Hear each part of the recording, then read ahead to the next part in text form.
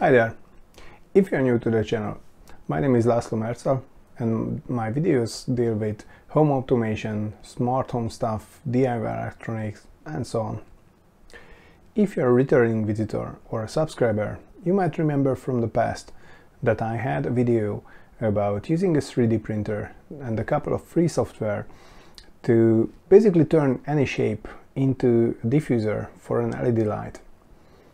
But that was half of a project, because back at the time I was creating LED nightlight, a smart LED nightlight for my daughter's bedroom.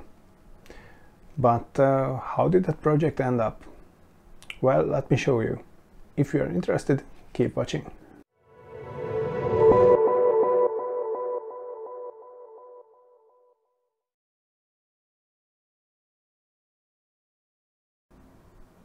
Yeah, it's working.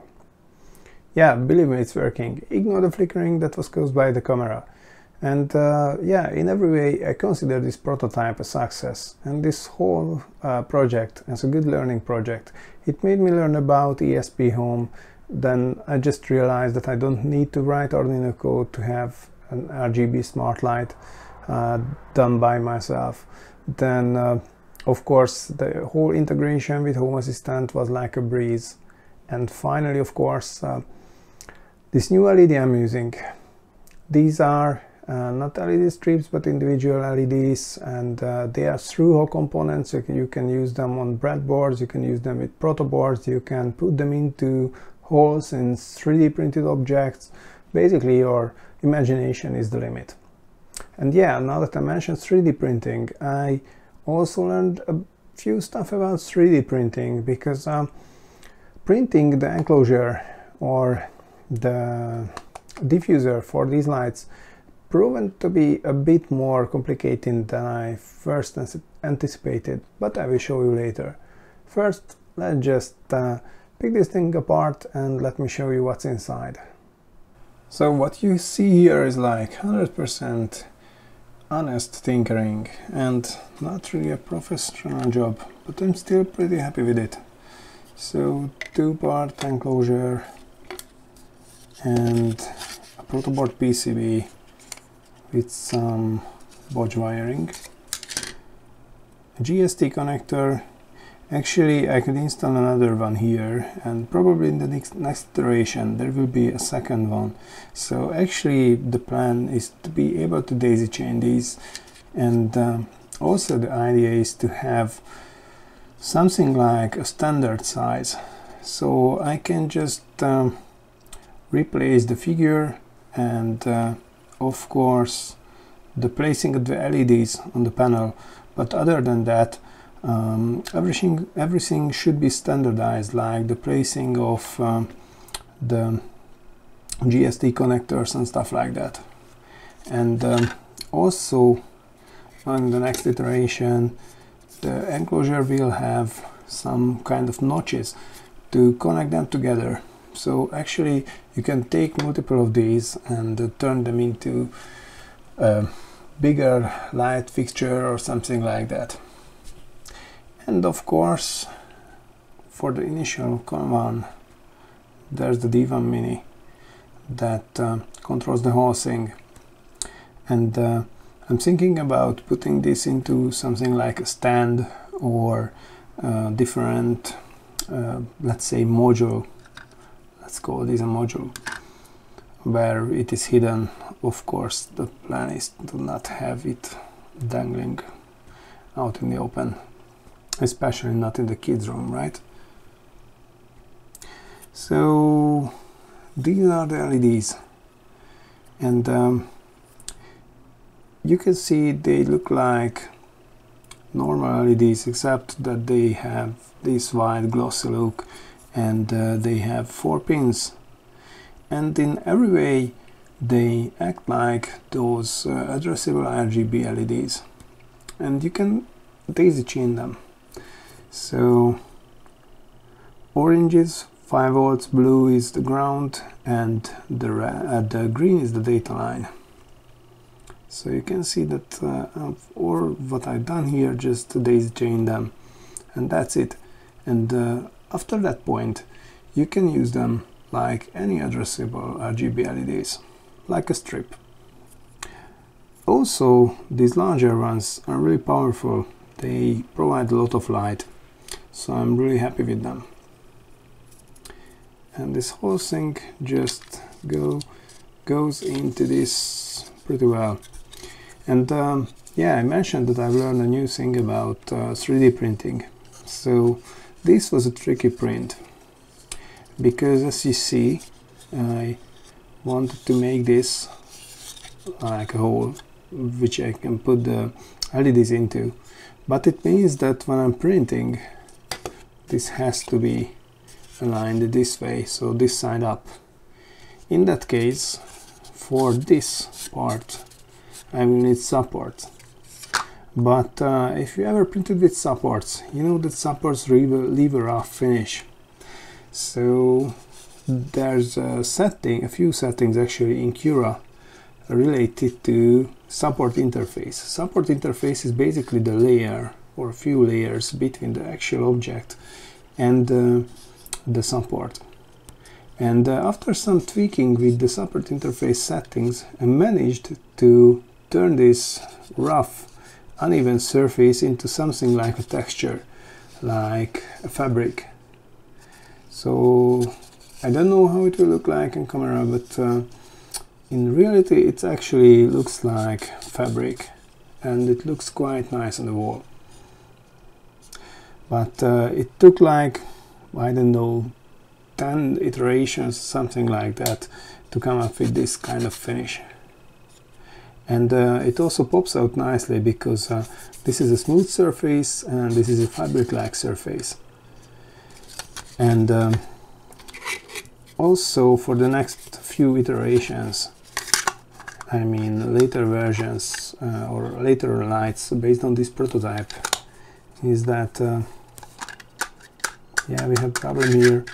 This is not a snap fit case, and I just realized that my initial intent was to provide this extra height here to hide the PCB, but of course it didn't work out because of the GST connector and because of the solder joints.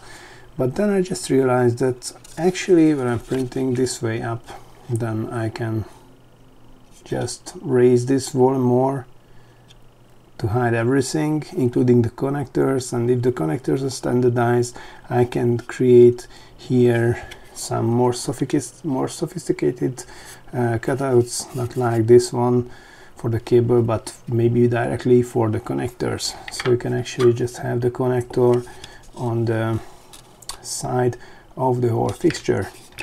Now let's see the automation part, because that was also funny. As I mentioned before, I've just learned about ESPHome. So here's the thing. For this project, I didn't really want to write any Arduino code, simply because it was meant for a simple project, and I didn't want to write too much code, custom firmware, but I needed a lot of features like over-the-air upgrades, because I don't want to unmount the light every time I want to upgrade the firmware, and I wanted to do Home Assistant integration and probably integration with the Amazon Echo, so a lot. And to do this without custom firmware, you need something, and this is where, I mean, you need something that is written by others and that has all these features, and this is where ESPHome came to the picture. So this is the first time I've ever used ESPHome, and it turned out that it is so easy to use. Basically, what you see on the screen right now is a descriptor YAML file, and all that is you need, of course, and besides the installation of ESPHome, to have a custom compiled firmware for your Node MCU or D1 Mini or ESP32 or you name it, because it supports a lot of boards. And for example, here you can see the configuration for the given board. I used the D1 Mini for this smart light, and out of the box it has all you probably need, like Wi-Fi, over-the-air upgrades, as I said. It even has an access point, a fallback access point, which means that if it was, for example, if it is not able to connect to the Wi-Fi, you can still connect to it with your phone and change the settings if something went terribly wrong. So just like with out-of-the-box commercial smart devices. This is pretty cool. Also have an API which you can integrate primarily for Home Assistant, and you have the over-the-air upgrades. And of course you can specify a lot of things, because ESPHome is a generic, I would call it a meta firmware or something like that, because technically it's not a specialized firmware, but it's like a framework for creating your own firmware. I mean, by default it's all just configuration, like here with the RGB LEDs, but in fact you can, for example, use something called a feature called Lambda to write your own effects, and you can do a lot to customize this firmware, or actually customize this configuration file. And then when you are done, from this configuration file a firmware will be compiled and uploaded to your device, and it's really easy, just really a few commands. So I've never meant this video to be a tutorial or something like this. It's just more like a project showcase, because I wanted to show how this project ended up, or ended up may not be the best expression, but instead I wanted to show how it is progressing, or what is left from doing it. And basically from the firmware point of view, from the code point of view, I'm like 100% done. It's integrated with Home Assistant, integrated with all the automation I need, and through Home Assistant I can integrate with pretty much everything. So this part is pretty cool. And yeah, I fell in love with ESPHome, and right now at this point I'm thinking about turning most of my devices to ESPHome, because I have a few sensors and whatnot running a custom firmware, and upgrading firmware on those is, yeah, like a hassle. I need to bring them offline, I need to connect to them to my PC and whatnot, and upgrade the firmware, so it's suboptimal. But with ESPHome, that is all done for me. So it is really easy. Okay, without further ado, that is pretty much I wanted to show about this project. Okay, so the next logical question would be, what's next for this project? And as I've explained before, there's not much. I mean, the software part is done, the home automation part is done. I'm pretty much satisfied with the LEDs, and with my new soldering iron, the TS100, I can create such protoboards quite easily. So yeah, I guess the weakest part is still the 3D printed enclosure. And yeah, we probably need a few more iterations to have its final form. And as I said, I will create a few more of these with different figures, so I can daisy chain them for the decoration. But other than that, I consider this project done and a success. My daughters already love them, or love it, so yeah, it's cool.